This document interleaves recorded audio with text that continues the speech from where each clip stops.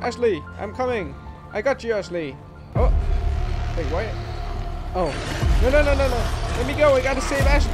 Oh. Sorry. Welcome to Taste Level, where I rate games by how tasty they are. And by tasty, I just mean how fun they are. Today I'm rating the remake of Resident Evil 4. I've actually never played the original, so this game has been a completely new experience for me. With that being said, how tasty is the Resident Evil 4 remake? The story is about Leon Kennedy, who is tasked to save the president's daughter Ashley from a crazy zombie insect cult. I didn't really care much about the story actually. I usually care about the story for games, but this one didn't really grab me. It had simple characters and a simple narrative, but that's fine, because for this game, the gameplay is what matters the most. This place has showers? Let me try this one. Oh, that's not water. What is that? It hurt. Oh, who are you? Ow! Hey, come try this shower. Yeah! You stink! Hey, let's shower again, you stinky boy. Ow! The combat is great. Shooting with the different guns feels good. Stabbing feels good. Parrying with the knife followed up by a mighty kick feels good. But the movement and evasion mechanics do feel a bit sluggish at times. The only way to evade is by crouching and not rolling or sidestepping like you would expect. On top of that, the running is very slow and you can't even trigger the evade while you're running.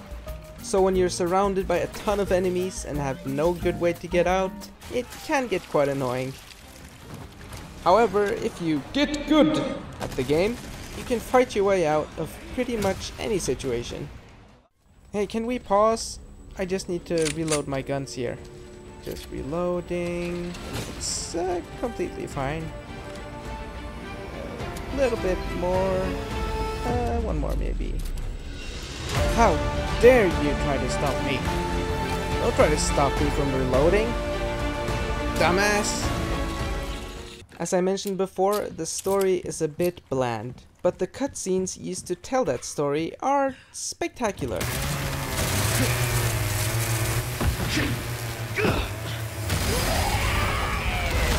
I especially like the short action scenes in the middle of fights. So even though deflecting a chainsaw using only a knife is an unlikely feat, it is a fun addition to the fights, and it really makes you feel like you're in mortal danger. Luis has come to the rescue with dynamite. Okay, he wants me to shoot the dynamite. Just give me a second. I got it. I got it. I'm shooting it. I got it. I'm gonna shoot it. There we go. Beautiful! Just as planned!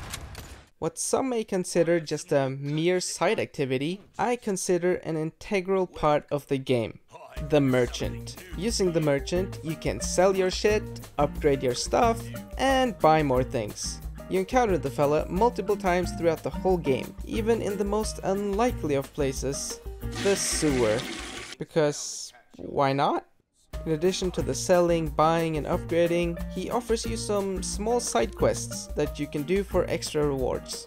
The side quests include things like exterminating rats and destroying blue medallions that are spread across the world for some reason.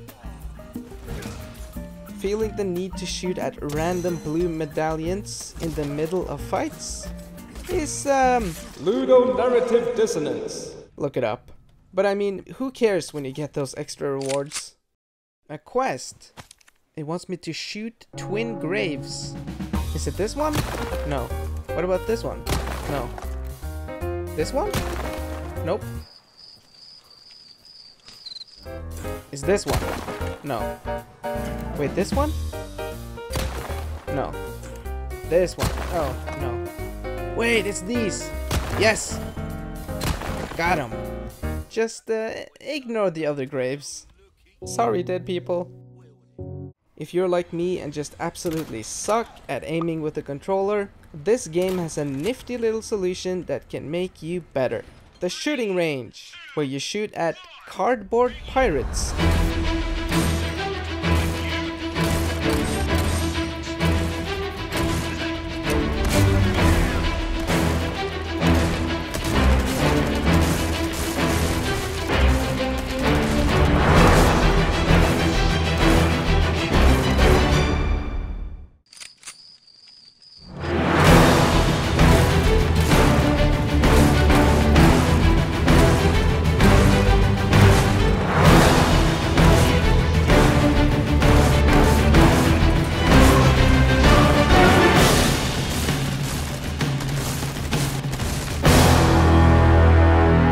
By playing this random little minigame, you can win tokens for use at the Gacha Machine.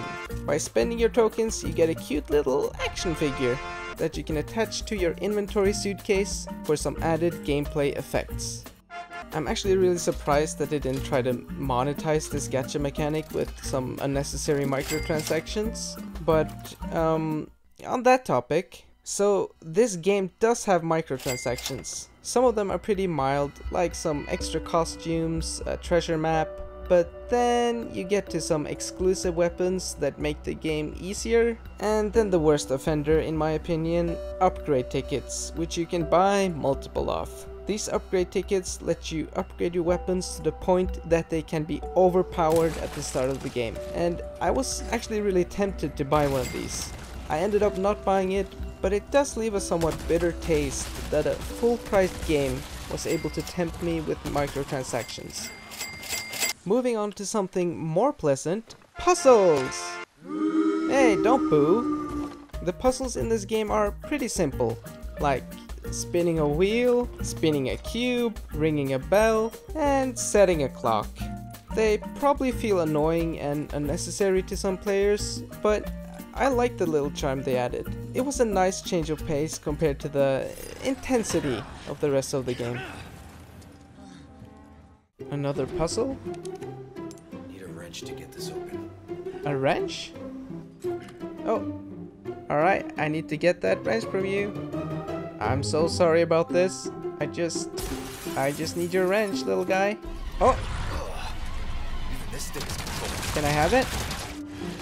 Just your wrench. Can you please give me your wrench that's inside of you? No one has to die here. Just hand over the wrench. Dude, I just need your wrench, guy. Please let me have your wrench. Are you gonna give it? Oh! Sorry I had to do this. I just needed your wrench. Here we go. That wasn't so hard. This game has a lot of traps. The most common one being the classic bear trap, which doesn't actually hurt you, but just annoys you a lot. There are even giant spiky balls, and they definitely hurt you. At some point you start to figure out how to avoid a specific trap, but then you walk right into that same one later. Maybe you'll get distracted by avoiding one trap that you don't even notice the other one right next to it. The game might even warn you that there is a trap nearby, but then you'll ignore it and just fall right to your death. And then you start to think that maybe you deserve it. A safety notice. It's too long. I'm not gonna read that. Ooh, dynamite. I'm not gonna stand near the explosion. I'm not that dumb. Should be safe now. Oh! Even though this is a horror game, I wasn't actually that scared when playing it. This is in contrast to, for example, Resident Evil 2, where you had to constantly run and hide from the big, indestructible Mr. X. Resident Evil 4 is more of an action game, where you can very easily just kill the scary stuff that's chasing you. That being said, there were a few times where I was actually scared. Like when I suddenly saw a funky looking fella in the dark. Or when I got assaulted by a giant fleshy spider. Or this. This place sucks, man. Oh, hey, yeah, no, I get it. I can go down. I get it. You know, there's not enough space in the staircase, so one of us has to go down. I get it. Let me pass. Thank you.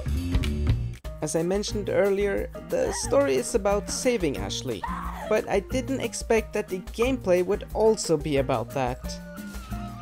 While you're in the middle of combat, Ashley can just randomly get picked up by some guy, and then you have to stop everything you're doing to run all the way over and save her. I'm coming for you. In addition to getting captured, Ashley can also get incapacitated if just someone nearly grazes her. So you have to run over to her immediately and just make sure she feels better. But then you can't even do that because you're simultaneously being attacked by crazy weirdos. And you also need to keep in mind that friendly fire is on, so if you graze Ashley, she'll die. At some point you just want to lock her in the closet and let her stay there forever. Eventually, you feel like you've maybe gotten the hang of saving Ashley. But then the game introduces catapults. So in addition to protecting Ashley from all these cult members, you have to start protecting her from Ashley seeking catapults. Ashley! Ashley! Ashley! Ashley! Ashley! And when they don't hit Ashley, they hit you!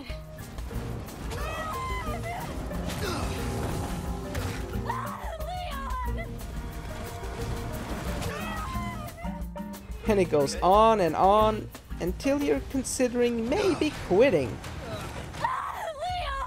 But if you push through, at least you get to blast both the cult members and the catapults with a cannon. I wish I could blast Ashley with this cannon. Ashley is in danger again. Need to go save her. Leon! Yes, I'm coming, Ashley. Over here! Yeah, I'm coming for you. Just stay safe. I'm coming to save you, Ashley. Oh, God. Ashley, I'm coming. I got you, Ashley. Oh. Wait, what? Oh. No. Let me go. I gotta save Ashley. Oh. Sorry. You know, I was thinking, we work well together, don't we? I guess so. So yeah, Ashley is the worst part of the game, but your other companions are much better. For example, this beautiful good boy helping me fight against the big nasty man. When you reach the end of the game, you're greeted with a score for how well you did, or how bad in my case, which encourages you to play the game again to get a better score. You also unlock the even harder difficulty, Professional mode, that you can enjoy if you're a masochist. In the game there is also the Mercenaries game mode, where you get to play as different characters and fight against hordes of enemies. This is a fun little game mode that made me feel very good about myself.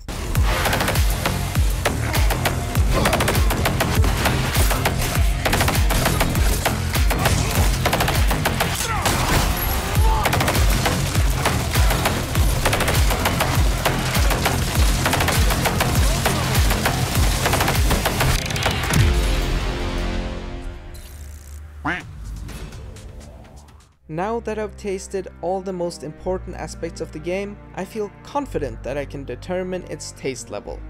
Bring out the taste meter! I give the Resident Evil 4 Remake the taste level of exquisite! This means that the game is exquisitely great, with only a few things that keeps it from reaching the top. You know, I rarely replay games, but with this game, I'm actually excited to play it again, and that says a lot about how fun and replayable it is. Here I am, a new game, a new suit, a new beginning. Ow! Again? If you enjoyed this video, please give it a like and maybe leave a positive comment. If you didn't enjoy it, please give it a dislike and leave a negative comment. If you want to see more videos like this, please check out my channel and maybe subscribe. If you don't want to see more, maybe you can share the video with all your friends and family to show them just how bad the video is. Anyway,